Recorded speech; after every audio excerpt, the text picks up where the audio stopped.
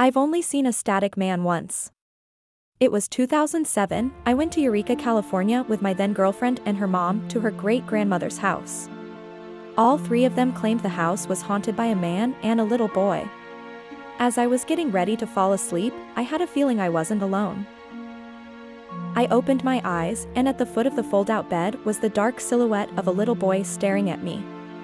Crouching to my left, and a lot closer than the boy, was the figure of a man, completely static like the static on a TV screen.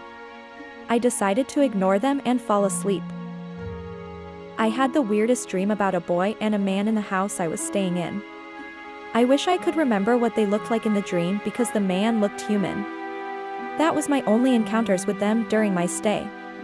So perhaps some of these static people are a form of ghosts?